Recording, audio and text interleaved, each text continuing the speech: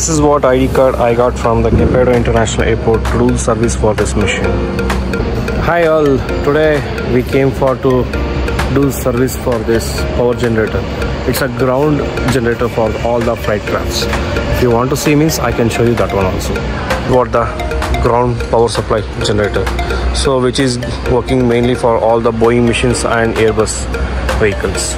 So you can see this is what the airport of KEMPEGOWDA International. So here this is what the opportunity what we are going to work for the automotive industry. So this is nothing but our automotive product only, and I can show you this what the main machine which is used for the small aircraft to the higher end aircrafts. So this is what all the things you can see clearly. And this is all about the information of the ECU, and I will going to fix for this vehicle. So what is the problem and what the ECU comes for this hardware also.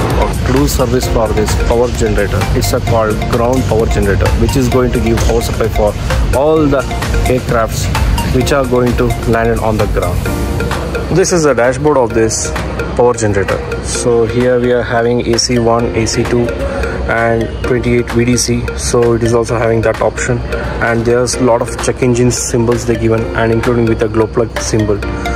So you can see the fuel gauge meter here also, and this is what the last service done for the machine. It is done at 6,333 hours.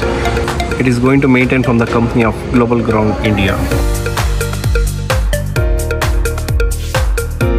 So this is the main generator which is going to handle for the aircraft for power supply. This is what the machine which is going to take care about all this ground power generator machine.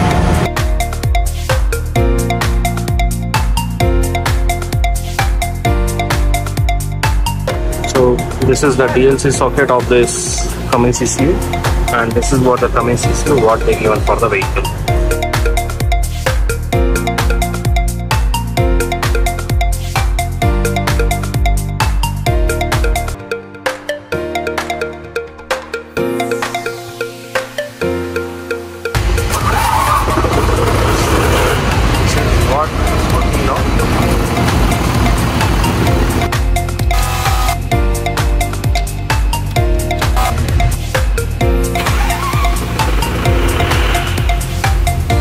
So guys, finally we solved that machine problem, and now the engine is starting very smooth and fine, and there is no issue with the hardware also.